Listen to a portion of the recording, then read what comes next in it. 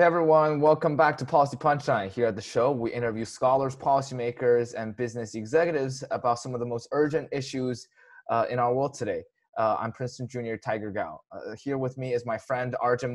He is joining me all the way from California. Thanks so much for being here, Arjun. Happy to be here as always, Tiger. And Arjun and I today, we're going to dive into some tough questions on the ethics, moral philosophy, the ethical moral frameworks around the coronavirus crisis. You know, we've been doing some interviews on interviewing economists, epidemiologists, journalists about this topic, but there is one person, one important voice that we also think we should capture is Professor Peter Singer. He's a very distinguished professor of bioethics at Princeton, associated with the philosophy department and also Center for Human Values and all kinds of programs. And he has been somewhat of a contrarian in many of his sort of philosophical career, but also a very insightful person looking at issues when it comes to ethics and moral philosophy. You know, his class, I think, was practical ethics, is taught twice a year in Princeton and is one of the most popular classes in Princeton. So it's a great honor for Arjun and I to have this following 30-minute conversation with him on his recent writings on the issue, especially when it comes to triage, when it comes to deciding who to live and die in some of those very tough moments, whether there could, you know, potentially be developed a algorithm that helps us make some of those life and death decisions, some of the issues related to the economy. Should we shut down the economy, or should we try to save lives, which might actually generate, quote unquote, a smaller amount of utility than keeping the economy running and having some of those people die? So those are very tough questions, and Arjun and I are very happy to present you with the following interview. Please enjoy. So Professor Singer, why don't we just jump right in? What are some of the most pressing philosophical challenges that are sort of being posed right now by coronavirus? I know you've written articles, you're getting a lot of sort of media requests these days. So obviously there's plenty to talk about, but what do you think are some of the most urgent ones? So the most obvious one, and it is quite urgent, is that the coronavirus pandemic raises the question of triage. That is, do we have more patients than we can treat? And if so, how do we select who we will treat? This has certainly happened in Italy. From some of the reports you get in the United States, it is happening in the US, and other suggestions say, well, if it's not happening yet, it will be happening as the number of cases continues to increase. There's a shortage in particular of ventilators, and patients with coronavirus disease do often, the most severely affected, need ventilators. So you have that question. You have more patients whose lives could be saved by putting them on a ventilator than you have ventilators. And this is an example of a kind of question that bioethicists have been talking about for a very long time. I've myself taught it in classes with healthcare professionals as hypotheticals often, but they recognize that sometimes it does happen even in normal day-to-day practices, that their intensive care units are full and more patients are arriving. There's been some, a bus crash or something, there's lots of patients, and particularly if you're in a rural area, you could send patients to another hospital, but they might die in transit. It takes time. So these are well-known questions. And in normal medical practice, the rule is essentially first come, first served. So if you come into the emergency room, you need a ventilator, you need a bed in the ICU, they'll do that. And the fact that somebody else comes in later who maybe has better prospects of survival doesn't mean that they take you off and put that person on. Normally, what they would try and do is to ring around, find another hospital that has an ICU bed, something of that sort, or they would somehow try to manage to cope. But if you have a lot of patients in this situation, then you really can't. And I don't think first come, first served is a good principle. It's a kind of a lottery, you could say. It's a lottery that depends on what time you got into the emergency room. Lotteries are not the best way for deciding how to use scarce healthcare resources, because some people will benefit from them much more or have a much higher probability of benefiting from them than others. So that could be because the person's underlying health conditions mean that they're unlikely to survive even on a ventilator. It does give them a greater chance of surviving, but it's still a small chance. Whereas someone else, you can be very confident they will survive. They're a young, healthy person. They only have a temporary need for the ventilator. So it seems better to put the person with a bigger chance of survival on the ventilator. Also, the person who will need the ventilator for a shorter time, because then you can get them off it and use it for someone else. And I think life expectancy ought to play a significant role here too. So I think in general, you ought to favor younger people over older people. The COVID-19 particularly is killing people, well, essentially in my age bracket. I'm over 70, but even more those who are over 80, and those with underlying health conditions as well. So I think you have to take that into account. If someone is over 80, let's say, their life expectancy is clearly smaller than that of somebody over 40, let's say in their 40s. So I think you ought to give preference to people where you're likely to save more years of life rather than just lives. That's one of the big issues that people are talking about. The other issue I should mention, which is a larger issue, is the issue about the lockdown. The lockdown is clearly a trade-off between saving more lives and putting more people out of work and damaging the economy in other ways. And those trade-offs are very difficult. How do you get a common unit to compare putting tens of millions of people out of work with saving, let's say, tens of thousands of lives? Is somebody losing their job and all the hardship that entails? Do you weigh that as equivalent to 1,000th of saving a life, or less than that, or more than that? Essentially, that's what we're trying to do when we're saying, is the lockdown worth it? Or now that pretty much every country is into lockdown, I saw even Sweden is considering this, which has been one of the last holdouts among affluent countries of not having a full lockdown. So how long should the lockdown last? When do we start to release the brakes to allow people to go, some people anyway, to go back to work? Again, that might increase the risk of infection spreading, but it would create a lot of benefits as well. So that's a deep philosophical question. My suggestion is we try to get more empirical data. We try to work out the effect on general well-being of the lockdown, of the unemployment, of the social isolation. Is it causing mental illness, more depression, and so on? President Trump suggested it would cause more suicides. Is that true? All of those things need to be weighed up, and that's perhaps one of the biggest issues that we're talking about. That's a fantastic summary, Professor Singer. And I think let's maybe dive into the issue of triage, which as you described, is extremely complex and an extremely painful issue to have to deal with right now. So just to understand the complexity, you kind of touched on it, but let's say we had maybe a single ventilator and 2 patients. You said one principle would be if one patient has a greater chance of survival, you would favor that patient. Can you just walk us through in a little bit more detail, like what are the different factors that go into making a decision when you have 2 patients on ventilator? Let's say they're equally sick. Like what really do you have to consider, and how personally would you weight all the different factors that seem to matter? Yeah, so there's a question as to, suppose that you were what's sometimes called an ideal observer by philosophers. So an ideal observer would be someone who is neutral and detached, not in any kind of connection with one or other of the patients, and fully informed. And it's not so hard to be not connected to the patients, but it's very hard to be fully informed. It's impossible. But then that's one question. What would you decide? And the second question is, what rules should doctors follow, given that they're not ideal observers, because they can't be fully informed?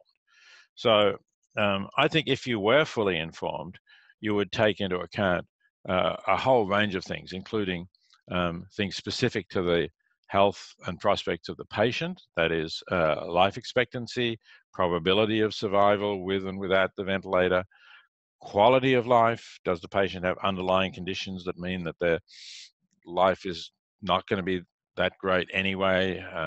They'll be still quite ill. or are they going to recover and be healthy? You would take those things into account, but you would also take into account things like, does this person have dependent children? Is there going to be a great hardship to the children or to the family if this person dies? And you know, and you might also consider, at least in some cases, is this person going to be able to help the community a lot if they survive? Is this person a healthcare professional who will be able to go back to work with a certain measure of immunity even and play an important role in dealing with the crisis? But I think that's a little too much of a burden to put on healthcare professionals in this situation. So I would sort of suggest, as a rough rule, they should go by life expectancy. How many years do you think this person is likely to survive, to live, if they're treated? And that mostly would mean you treat younger people rather than older people. But if there was a young person who also had a serious and possibly terminal underlying condition, so you had a younger person who had cancer and the doctors had said you're probably only going to live 6 months to a year, then you wouldn't give that younger person preference over somebody who was, let's say, 70 and healthy and could well live for 10 or 15 years. So given the complexity of this decision, it seems like, you know, it makes sense to sort of simplify the decision-making process as much as possible for the healthcare professionals. So do you think that it's possible to sort of write a kind of rules-based algorithm that automatically does triage? So as you suggested, kind of like this one might compute life expectancy and use that with maybe weighting something like quality of life much lower or something of the sort. But in order to sort of completely take away the burden from the healthcare professionals, there's sort of a computer system that says we should take this person off, put this person on. Can we sort of completely automate the system, or is there some softness, some bendability that's required that needs humans in the loop? I don't think that humans are indispensable in the loop, but the problems are all going to come into those weightings that you mentioned. And humans are going to differ as to how to perform those weightings. So maybe what you'd really need to do, and probably, well, obviously this should have been done before the crisis struck, is have a lot of people really try to essentially form focus groups of informed people, give them lots of information, try to work out what weightings they would put on different qualities of life, try to get them really good information. So, for example, we know that when healthy people judge the condition of people with certain disabilities, they tend to think those disabilities are worse and the quality of life must be lower than when you ask the people with the disabilities themselves.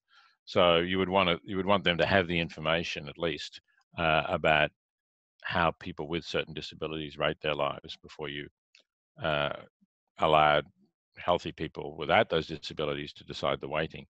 So there would be a lot of things that you could and should do like that, and then maybe you could get not exactly a consensus, but anyway, a sort of average or median as to what weightings you would give, and then you could plug the algorithm in and you could say, well, individuals will certainly disagree with this algorithm in various cases, but that's just because they're on one side or the other of the midpoint of the different range of opinions.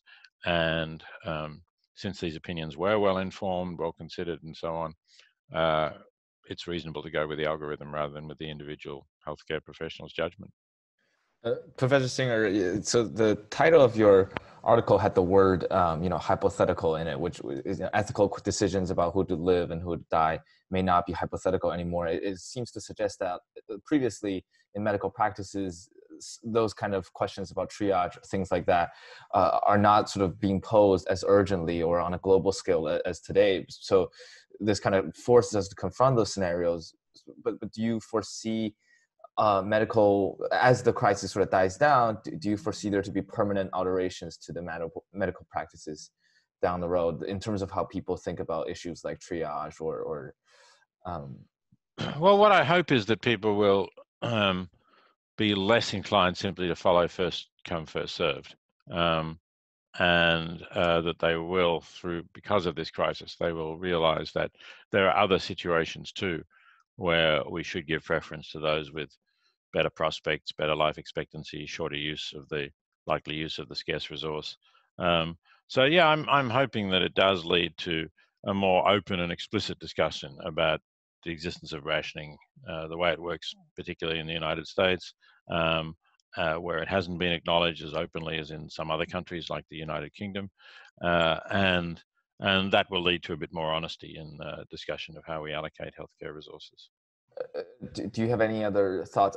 I know actually I was once at a dinner discussion with you on brain death and issues sort of related to that. And sometimes I guess you tend to adopt a more utilitarianist sort of perspective to look at some of those things. So do you think when it comes to, on other decisions like deciding life and death rather than just triaging, do you have any predictions regarding how the conversations could be shifted? I'm not sure that this crisis will have an effect on discussions about brain death. That's a little bit further away. It relates to views about the sanctity of human life versus the quality of human life. It takes a bit of a more fundamental rethink about what is it to have a living human being and what is it that we ought to value about the life of a human being. And I'm not sure that that's going to come out of this particular crisis. I mean, this crisis is not going to produce a lot of people in persistent vegetative states or brain dead or long-term unconsciousness. Doesn't seem like that's what's happening. So no, I think that's a separate issue. Yeah, I guess what I was saying is just how it sort of might affect the medical community in general. And I think, yeah, you addressed some of those concerns already. Maybe I think we could pivot a little bit to the economy, because you kind of juxtapose this sort of this, I guess, dissonance in terms of how some people want to keep the economy going and just save jobs, and some people kind of recognize how in order to save lives, you have to sacrifice the economy. So I would love to hear a little bit more of your thoughts on the debate on the economic shutdown, where the sort of utilitarianism comes into the play, and how you view those issues. Yeah, well, I think in a way many people would think about that question in a utilitarian way, and I suppose what would be contrary to a utilitarian way would be for people to say every life is of infinite value. We can't do anything that causes a life to be lost, no matter what the cost. That's a piece of rhetoric that you do occasionally come across. I don't think many people who really sit down and think about that would take it very seriously. Because if that were the case, then we would think that our governments ought to only spend in areas where they're saving lives, and not spend anything in other areas that are not saving lives. So, whatever that might be, I mean, you could try and stretch some things, and you could say, well, education does save lives. So, maybe it does in the long run, but things like protecting wilderness, national parks and so on, we spend money on those things. Does that save lives? Hard to say how it does. So anybody who thinks that we should spend a dime on those things seems to be saying saving lives is not infinitely valuable. It doesn't outweigh everything. So I think that kind of rhetoric is not one that emerges from reflection at all. And therefore most people would be prepared to say, yes, there must be a trade-off at some point, that if we're really going to make, let's say, the whole population unemployed, existing on, basically sunk down to the lowest levels of poverty, existing on bread and water and not much else. And we were doing that because if we didn't do that, then there would be an extra 100 people across the United States who would die. I think probably most people would say that's too high a price to pay, even if you assume that that there would be more lives lost by that. So then there is that element of trade-off, and the question just is really how you make the values, which means people are already thinking somewhat inside a utilitarian framework, and the question rather is, or I should say maybe a consequentialist framework. That is, broadly, they're looking at the consequences. maybe they're not only looking at the consequences for happiness and misery, which is what a utilitarian would do, or well-being in some sense. But yeah, so the question is essentially, what are the values you're trying to maximize, and how are you going to do the empirical work, which will tell you to what extent those values are maximized by either continuing the lockdown or easing the lockdown. Many people also present the argument that this is sort of a false dichotomy right now, since there are plenty of things that governments can do to mitigate the economic damage, for example, the stimulus that the US passed. And given the fact that if the economy is reopened, then we might have an overwhelming of our hospital system, more long-term damage to the economy possibly. Do you think that the false dichotomy argument is sound, and that the current course of action is valid, given that the risk and the potential for long-term damage is very high if we don't take the kind of drastic action that we have taken or are taking right now? Yeah, I don't think it's a false trade-off. I think there is a real trade-off, because recessions, although recessions may not immediately lead to a higher death rate during the recession, they do reduce the size of the economy, and that means they'll do things like reduce the amount of money that the economy has to spend on healthcare, spend on training healthcare professionals, setting up hospitals, and so on. And people will die because of that. The other thing that's really important that we shouldn't forget in talking about this is this pandemic is not only affecting affluent nations. And in developing nations, the effect of the lockdown will cause deaths, clearly. It'll cause deaths from poverty and hunger. It will accentuate, accelerate those deaths which are already occurring in small children, and families that will get poorer. The children will become less well nourished and they will die. So I think that if you include low income countries, then it's pretty clear that there is a trade-off between the lockdown in terms of more deaths occurring, arguably more deaths occurring through the lockdown than would have occurred through the disease. That's very hard to calculate. There is a paper by Paul Freitas, an economist. He actually, on his figures, which have been criticized because he has a very low infection fatality rate for COVID-19. But on his figures, the lockdown is going to cause 70 times as many deaths in the long run as the virus would have caused. Now, as I say, maybe those estimates are completely wrong, but are they wrong by a factor of 70? It's not impossible that they are, of course, but even if they're wrong by a factor of 70, that still suggests that the costs and benefits are equally balanced. So it's still an open question. You would have to think that he's clearly off by a larger factor than 70 to say, well, no, it's obvious that the lockdown is justified. So it does sound that you sound like you have some skepticism about the severity of measures that have been taken. And there is some evidence that maybe the death rate for COVID-19 is not as high as reported because of individuals being asymptomatic. So do you have a personal opinion? I know it's difficult to say, but do you have a personal opinion about whether maybe, let's say, even if we take the US, an affluent country, have they gone too far? Have we taken too drastic measures that will have long-term negative effects? Do you have? No, I'm sorry. I don't think I'm expert enough to comment on that. I think that's requires more expertise both in the health field itself and in the long-term damage that the economy is going to sustain. So I really can't. I think it would be wrong of me to express an opinion on that. But put it this way: assume that these measures. Well, anyway, the measures are in place now, whether they were justified or not. There is a question of how long they should continue. That's already been discussed. President Trump at one stage said they wouldn't last past Easter. Now I think they're clear they're lasting till the end of April. But some people are saying they're going to take 6 months or more. In fact, the Australian Prime Minister, where I am, has said expect 6 months. So is that too much? And again, I guess it depends a little bit on what kind of lockdown you're talking about, because there are stricter and less strict ones. But yeah, those are the debates that we need to have. And essentially what I'm saying is we need to try to get more information. We need to look at all the variables and try to get good information about all of the costs and benefits.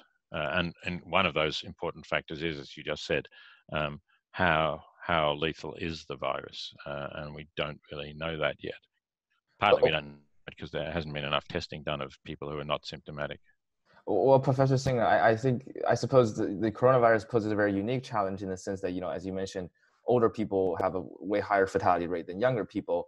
And I think this poses a pretty unique ethical challenge in the sense that in order to save a portion of society who are more likely to get infected or die from this disease, the rest of society should really kind of sacrifice and have social solidarity and come together to help out. So do you think, you've written quite extensively about, the lives you can save, our obligations to others and things like that. So how do you see your philosophy kind of place into this? How do you see the issue of, even though from a utilitarian perspective, from a utility perspective, it might have a greater cost to shut down an entire economy than letting a couple people die, but we still step in to help those people and bring that social solidarity forward. Do you see an ethical dilemma there? Yes, there certainly is. And actually, what you said reminded me that I should slightly correct what I just said about Paul Frieder's assessment. He wasn't talking about lives saved, he was talking about life years saved. So it's very relevant to these calculations that COVID-19 kills mostly older people. He quotes, for example, figures that from Italy, I'm not sure if they're still current, but his figure was that the average age of somebody dying from coronavirus in Italy was 79.5 years. And many of them had underlying health conditions. So he estimated that each of those deaths cost 3 life years, right? Whereas obviously the death of somebody who was 30 would cost 50 or more life years if they were otherwise healthy.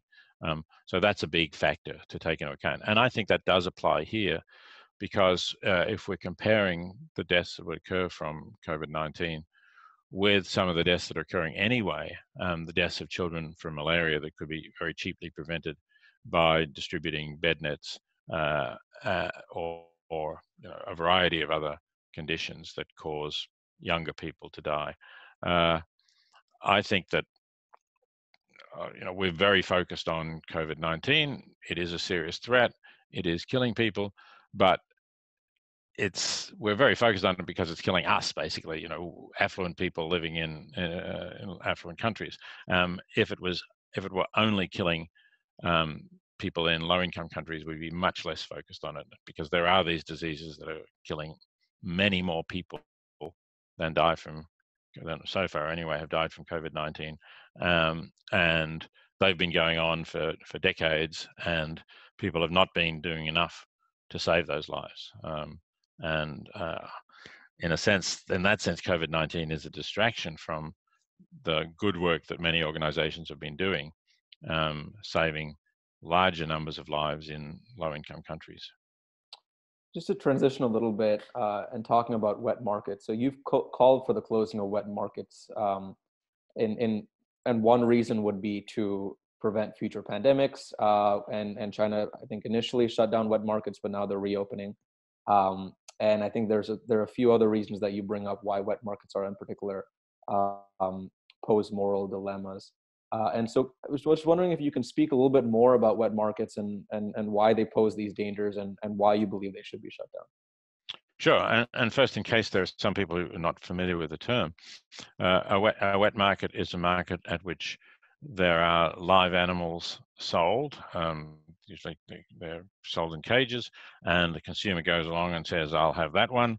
Then they're hauled out of the cages and they're killed on the spot. They have their throats cut or whatever. So it's an area where there's a lot of different species of animals mixed together. They're crowded. Their feces are all around the floor. And then when they're slaughtered, of course, their blood is all around the place as well. So this is clearly a horrendous place for the animals themselves, but it's also an ideal environment for the spread of viruses, development of viruses. And the general view is that the COVID-19 virus originated or spread to humans from wild animals in the Wuhan wet market, possibly pangolins.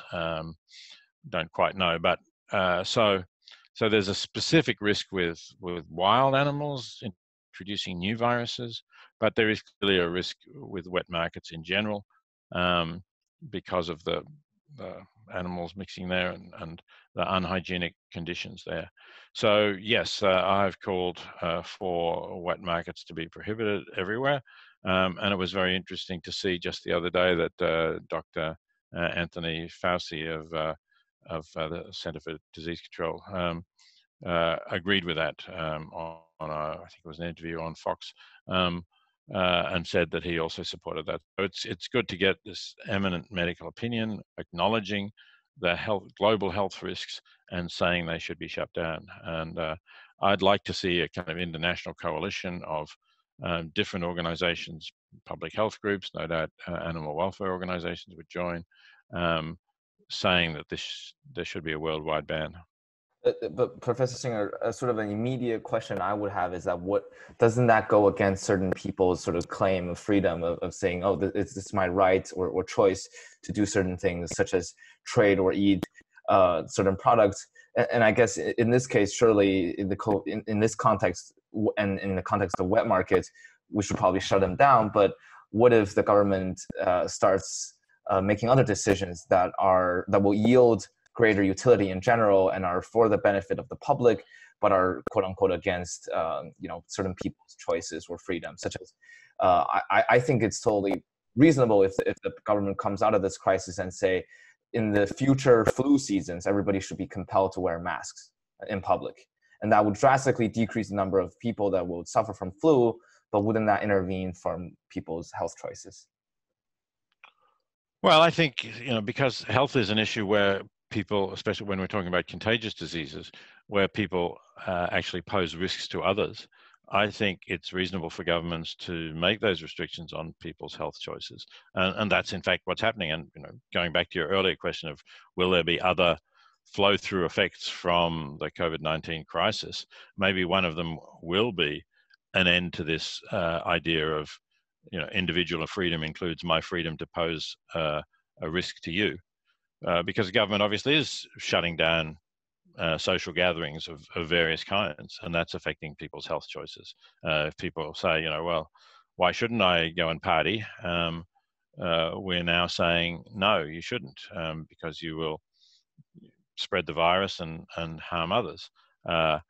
Even to the extent of, and I say even particularly in the United States situation of some states, I think most states now actually prohibiting church and synagogue and mosque gatherings, religious gatherings of all kind.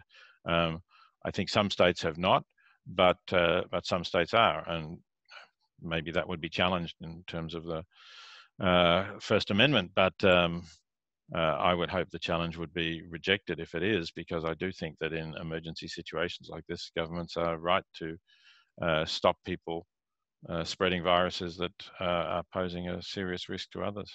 But what about in non-crisis times, such as the example of me saying, everybody should wear masks during flu season? That's a public health concern. Yeah, it doesn't seem to. So that's but in terms of rights, I think because you put your argument in terms of my right to do what I want, I think the crisis shows that there is not an absolute right, that the right is relative to the risk you're posing, and so then you would need to discuss how great is the risk in a normal flu season. Is it justified to impose this restriction of getting people to wear masks? And that's a debate, that's a judgment call that could go either way. But the rejection of it can no longer be based on the idea that I have an absolute right to do what I want, even if I'm posing a risk of infection to others. It does seem that if everybody went vegetarian, there would be much less of a risk of pandemics. And I know you are a generally vegetarian and vegan yourself, and you wrote a very influential book called Animal Liberation, which became in many ways the heart of the modern vegetarian vegan movement. And so I'm curious whether what your thoughts are about, is this another point in favor of vegetarianism? right? The idea Yeah, I that, think it definitely is, and it goes beyond the wet markets. It points particularly, I think, to against factory farming as well, because we're focused on COVID-19 because that seems to have come out of wet markets. But if we look at other pandemics and epidemics, they've often come out of factory farms. So the swine flu epidemic, or pandemic actually, was the last pandemic in 2009. Which we didn't take that much notice of in the United States or other affluent countries, because most of the people who died from it died in low-income countries in Asia. But in fact, it killed far more people than have so far been killed by COVID-19. The CDC estimates it killed between 150,000 and 575,000 people. So we still have a long way to go, and I hope we don't get to the point, certainly not to that upper limit with COVID-19. But that is believed to have come out of a North Carolina intensive pig farm, a factory farm. And there was a avian influenza outbreak, a particular one that also came out of, I think came out of a Southeast Asian poultry farm, maybe a Taiwan or something. I can't remember exactly the details, but yeah, these are also ideal breeding circumstances for new viruses or viruses to mutate and spread rapidly, because you've got tens of thousands of animals in a confined space, often immune systems weakened by crowding. So it's another source of pandemics, and so yes, it does add another reason. I think we already had concern for animals. We already have concern for climate change. For many people, it's a concern for their own individual health. Now we have a fourth reason to try to prevent future pandemics. right. I know we have a limited amount of your time. If you can get two more quick questions.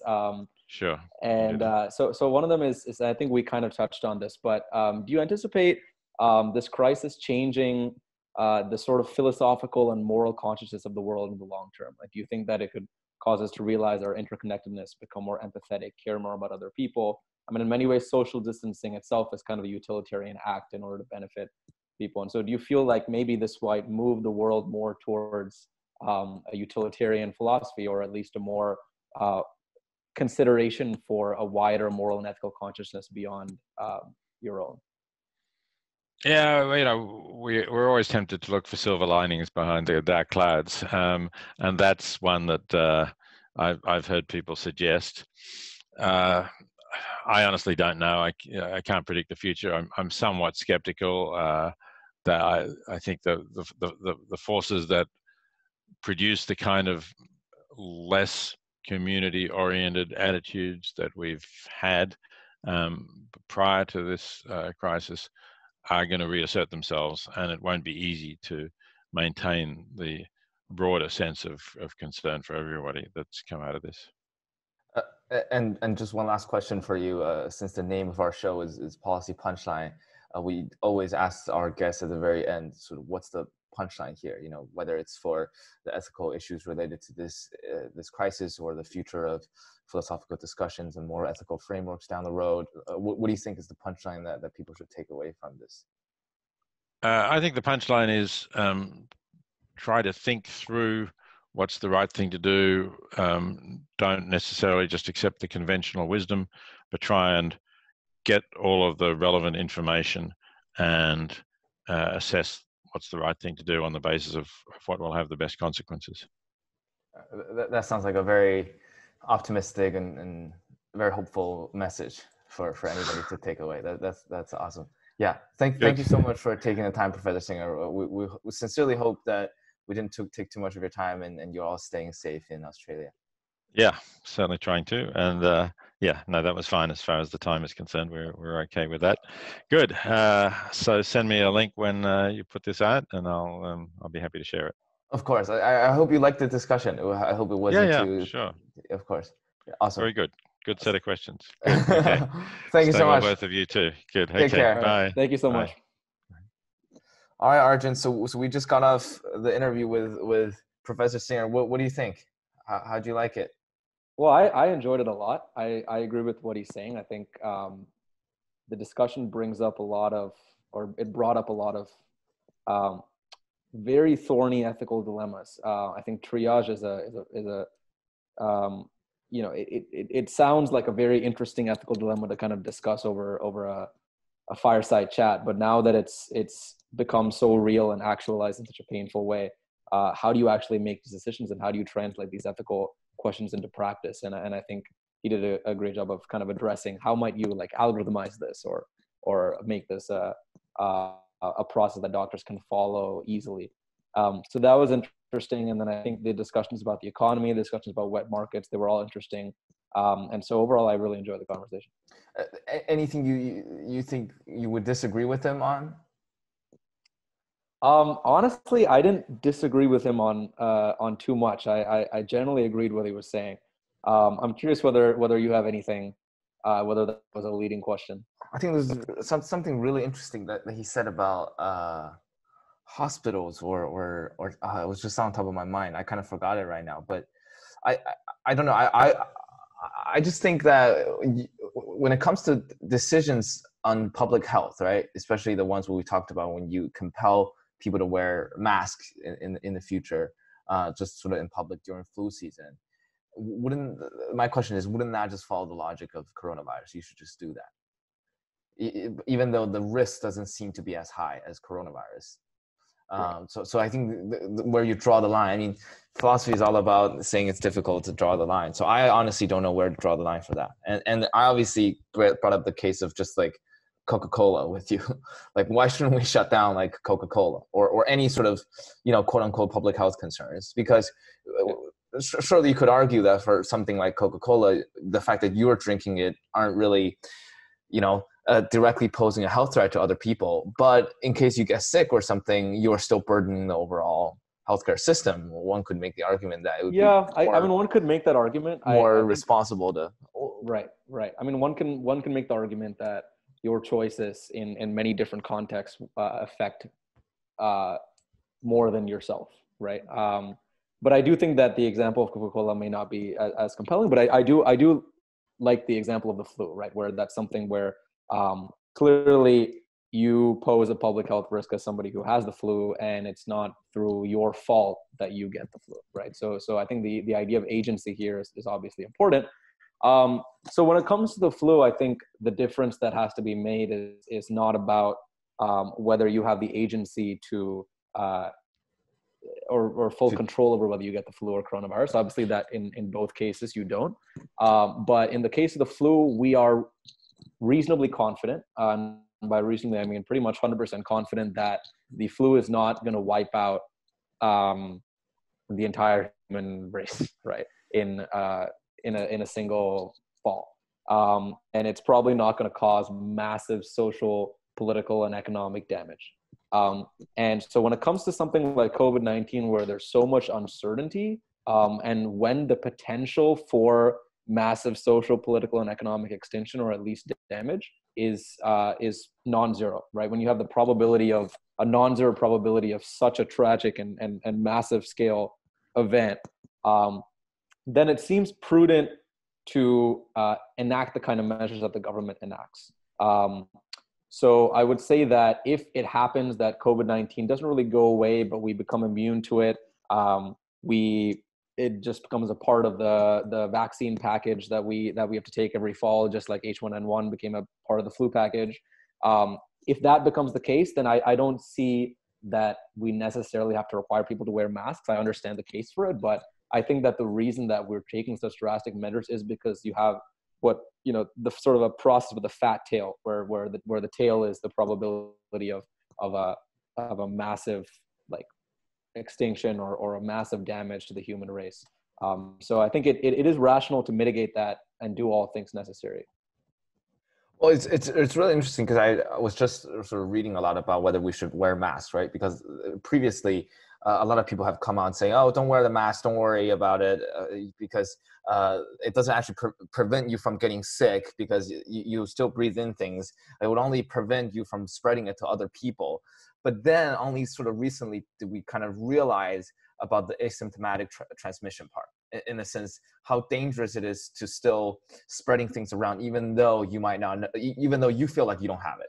So I think, the CDC kind of came out this past weekend, basically told everybody is recommending the public to wear masks, but for a healthy person, that incentive just doesn't seem to be there, right? So, I was just sort of on a run today, this morning in Washington, D.C., and nobody's wearing masks in public.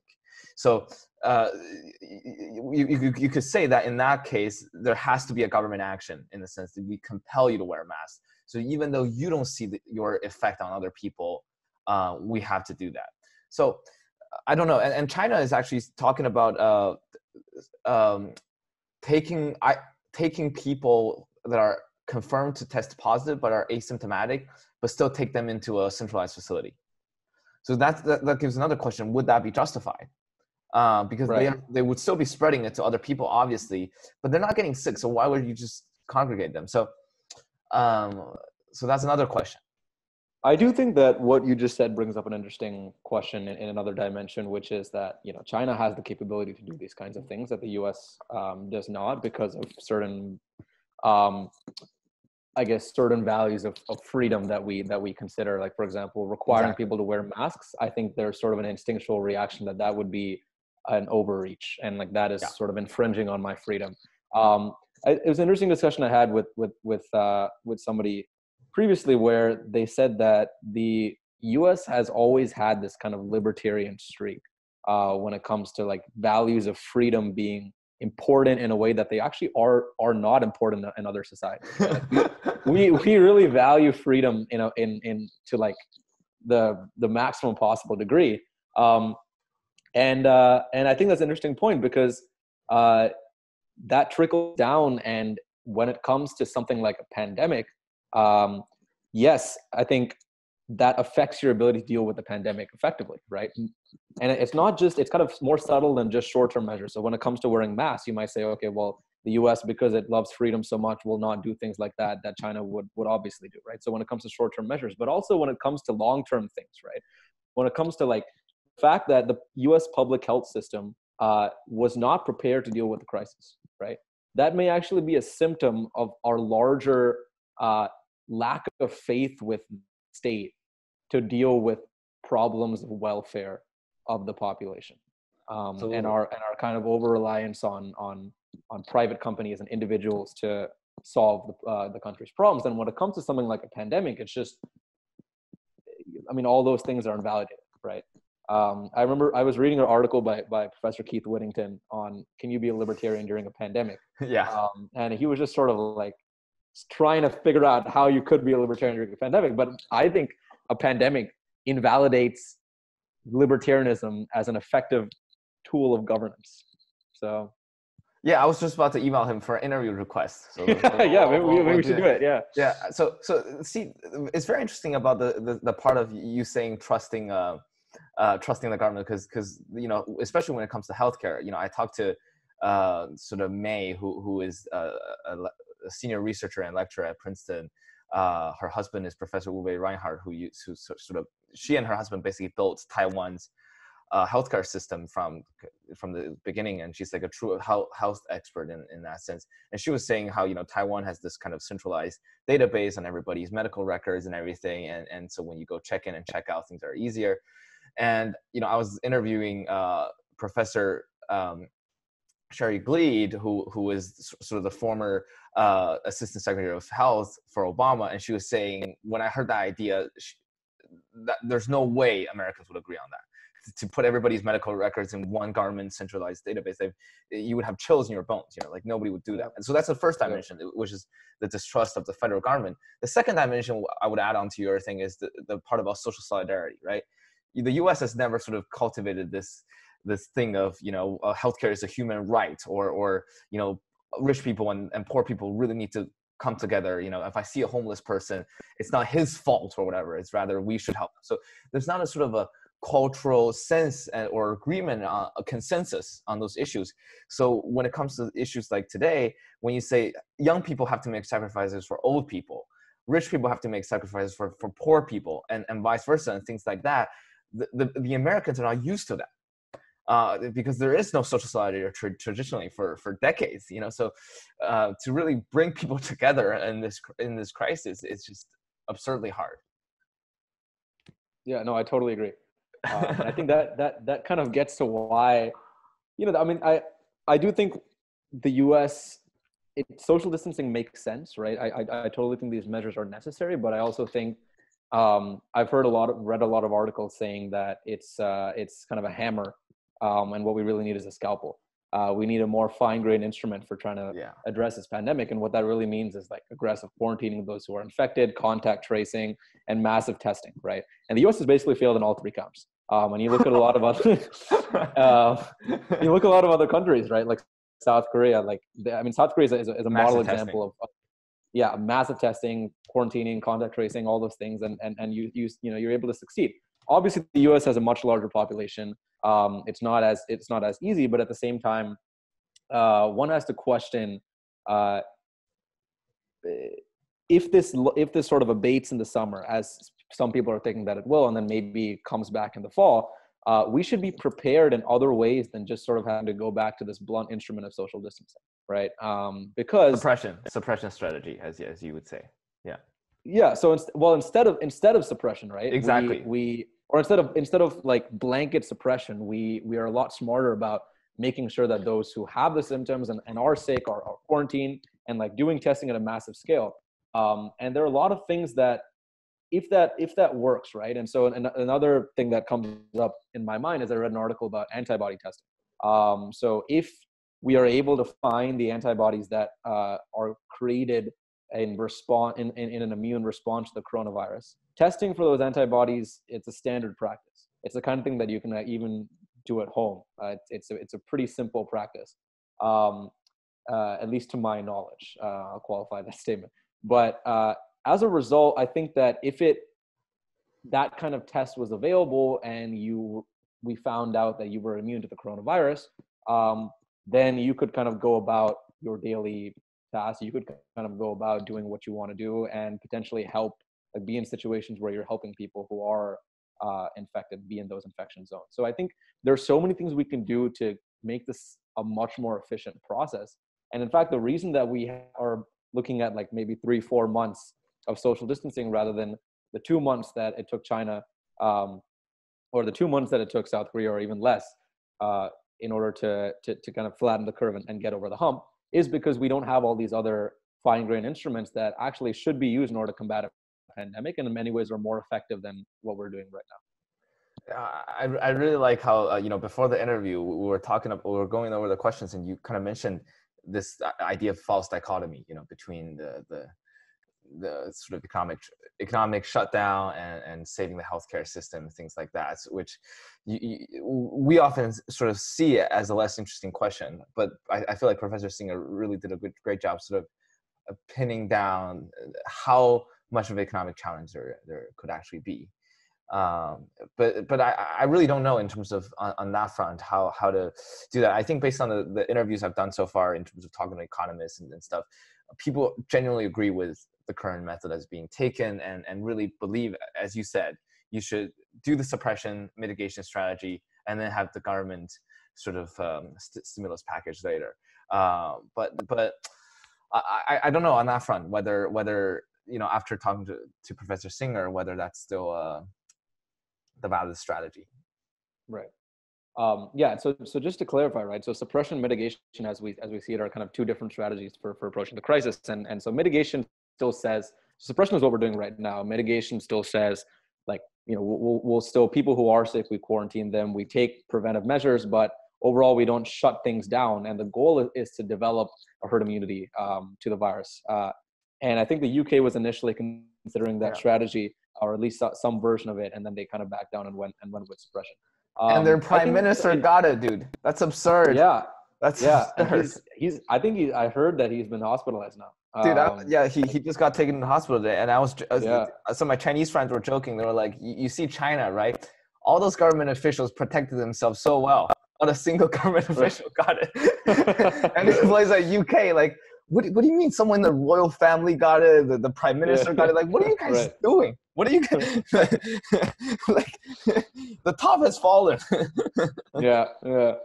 Sorry, continue. My bad. Yeah. No, but to your point, right? I think that Professor Singer brought up an interesting question, which was like, what is the real damage that is created if we sort of let things go completely, right? If we pursue like a mitigation strategy, then like, what is the real? I mean, because I know you brought up a paper which has argued that the long-term economic cost of doing nothing is worse. Is worse, right?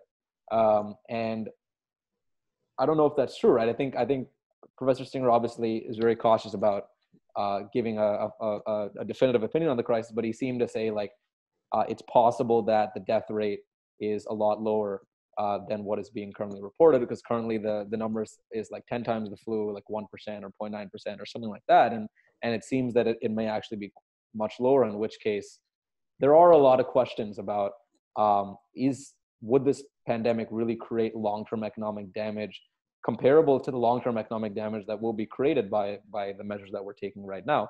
And I think that's a question to be considered, not to question the measures that have been taken right now, which I agree with, but to question what should be done in the fall if we have a resurgence of the virus.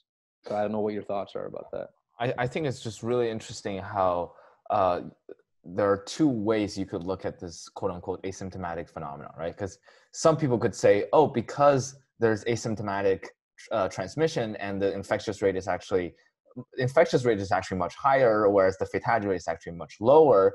Because of that, we should really shut down the economy right now because we don't know enough about this and this thing could really get out of hand. And there's another side who says, oh, because of that, precisely because the infectious rate is high, but the fatality rate is low, we should not shut down the economy. So there are two strands of arguments based on the precise same set of facts. I think that's the first interesting that I kind of noted in this debate. And the second thing, going back to your question about whether and when we should adopt certain strategy, it does seem to me that the key concern is that there's not enough ICU units and hospital beds in the US, so that, let's say this is not that acute of a disease, but so many people got it and they all rushed to the hospital, it will completely overburden the healthcare system. So I think it is more for that concern per se, rather than the concern that if everybody got it on the streets, they're gonna screw everything up. So I think today a lot of the economists are precisely concerned with the part about ICU units and hospital beds, in terms of whether this could overburden the healthcare system. Because, and also this is actually one other thing I want to bring up before turning over to you. So the director of the Center for Disease Dynamics and Economic and Policy in the US, so the director, his name is Ramanan Lakshminarayan, is an Indian guy, and he gave a webinar talk, and he said, in a place like India, on a normal year, if things just go smoothly, 8 million people would die. And the projection in India right now is that in the worst case scenario, probably 2 million people would die from coronavirus. And he said, if you actually think about it, if you have 2 extra million of people dying in a place like India, you spread it out, over the course of a year, it's not going to be that acute of a challenge to the healthcare system. Whereas in a place like the US or in a developed country where you don't have that many people dying in the first place on an average year, and suddenly you have hundreds and thousands of people dying in one particular hospital every day, the psychological effect and the acute overburdening of the healthcare system, that's what's going to actually push the thing over. Well, he's not saying that therefore we should ignore India's case or something like that, but that is also sort of the ratio and the number that we should keep in mind, which is very interesting. Yeah, I don't know. I mean, I don't know so much about in India's situation, but I would be immediately skeptical of that. And I do think that the lockdown right now that's in India, there's a 21-day lockdown. And so like my grandparents, a lot of my family is just, they're completely locked down, not leaving the house. Similar to us, basically. But it's in many ways a preemptive lockdown, right? I don't think that the cases, to my knowledge, are so bad in India, right? But But the whole idea is that if it got bad, it would get really bad, right? And so what does that mean is that the healthcare that is provided currently in India will not have the ability to deal with this kind of surge, right? So the reason Absolutely. the reason that you would see, like, we have, let's say that like 0.5% of people in the US die of it, right? After contracting it, right? The people who died probably had better access to healthcare, right? And so it stands to reason than somebody in India, right? And so it stands to reason that there were probably people who did not die in the US healthcare system who probably would have died if they were living somewhere in a rural area and they didn't have good access to healthcare in India, right? So I mean, the healthcare system in cities is pretty good in India by my experience. Of course, that's not the most qualified statement, but again, when you have so many people living in slum locations and rural areas and the quality of healthcare is not so good, you might see a significantly higher death rate, right, than you'll see in a country like the US. And so that's why I'm not sure about those numbers. And obviously, I think it would be much easier. Experts, of course. Just question the experts based on your own feeling. I'm kidding. Those are really good arguments. Yeah. Well, I do have to say that everybody says this these days. Those are very tough questions to answer. You know. Of course.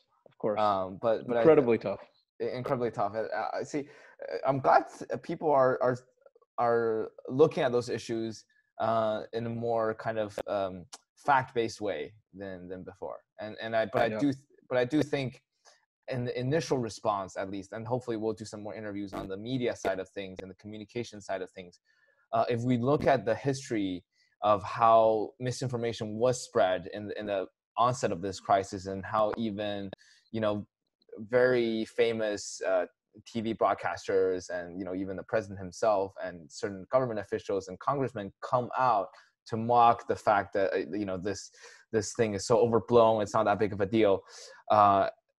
It's just the communication failures, and the media have not sort of played a facilitative role in that regard. And Twitter and things like that have just completely not helped this case.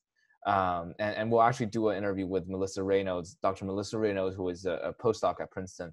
She wrote this Washington Post op-ed basically saying communications failures could lead to very dramatic consequences. And I think, since you worked in Google and tech, and I think that this might just be a thing that we can wrap this up on, is that with a platform like Twitter, right, with a platform like Facebook, the potential consequences of misinformation spreading and everybody kind of go against their own way of saying, oh, I want to challenge the expert. You have 100 people challenging one expert, then that expert is going to get overwhelmed and tired, and he's not going to respond anymore. And that's how things just get out of control. And if you ask around your friends and none of your friends are wearing masks, and the Twitter that you scroll through seems that nobody is wearing masks, then you'd say, then that's not that big of a deal. And that creates this kind of, quote unquote, social discourse that is very bad. So I don't know. Yeah.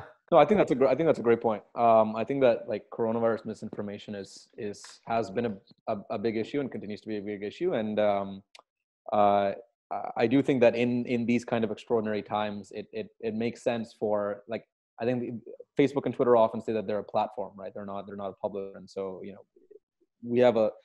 there's a limit to how much we can regulate content. And I think that limit should be softened, and more regulation should happen in these kind of times where misinformation can have potentially deadly effects. I know one case is like the campaign against Dr. Fauci, like he's been getting death threats, and a lot of that, a lot of that originated on social media platforms, right? Where there was this kind of campaign of hate against him because he seemed to be directly contradicting the president. And these kind of things are obviously toxic, dangerous, and I think Facebook and Twitter have a responsibility in these times to prevent these kind of things from happening. That's what I'm saying, Arjun. Break those big tech giants up. Break them up. Yeah, I mean, it helps, right? We'll see.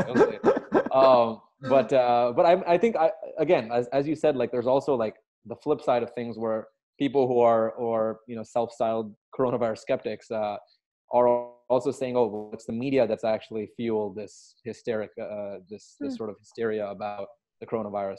And if the media wasn't doing this wall-to-wall coverage and dramatizing things, then we wouldn't think things are so bad and then do these actions which are bad in the long term. Right? That's kind of their opinion.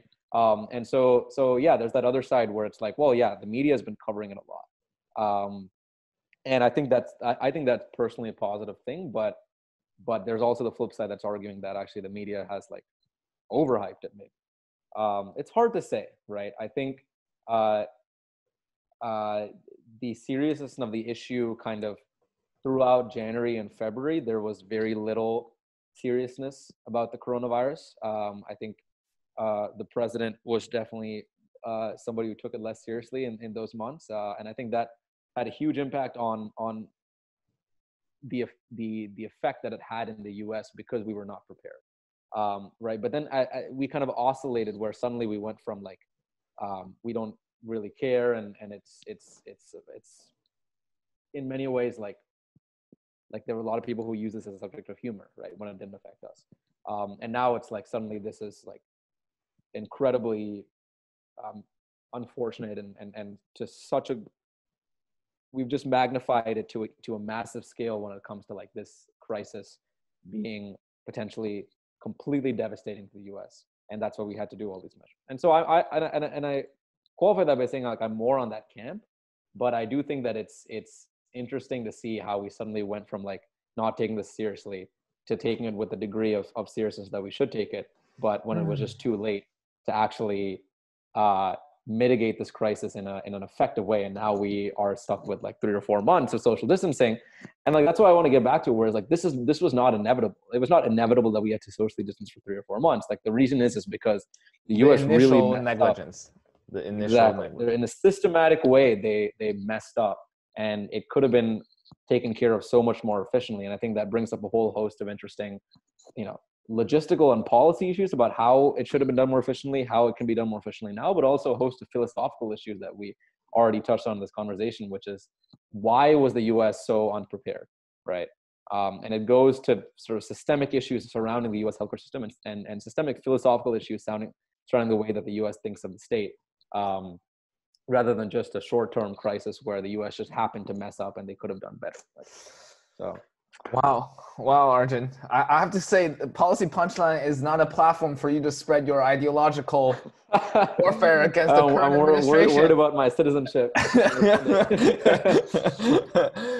that was a wonderful conversation, Arjun. Well, thanks so much for having this conversation with me after we Absolutely. You too. Thank you. And it was a good interview, huh? It was very, very good. Absolutely. Enjoyed it a lot. And some of those ethical questions are so. I think they're overlooked in this time when everybody's talking about the stimulus package and and the modeling of diseases but so I'm glad that we had this conversation. So thanks so much for joining me today. Really appreciate it. Yep. Thanks, Tiger. Thanks for having me on as always. And this concludes this episode of Policy Punchline. Please rate and review us on iTunes, Spotify, SoundCloud, any of the platform that you can find us. Visit us on policypunchline.com/COVID-19 for our most updated interviews and coverages. We have student writings, op-eds, upcoming interviews focusing on coronavirus. We're updating 2 episodes per week, all giving you the most frontier opinions and ideas on this issue. So thank you so much for listening today and watching this video. Take care of yourselves, everyone. See you soon.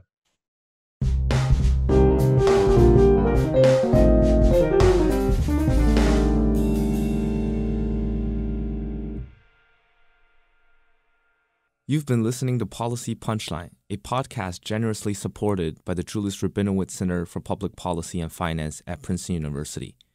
We would also like to encourage you to follow other podcasts produced by Princeton University, such as Politics and Polls by the Woodrow Wilson School of Public and International Affairs. Policy Punchline is intended to be informational only and does not reflect nor represent the views of Princeton University or the Julius Rabinowitz Center for Public Policy and Finance. For more information on subscription, donation, volunteering, or contact, please visit policypunchline.com. Thank you again for listening.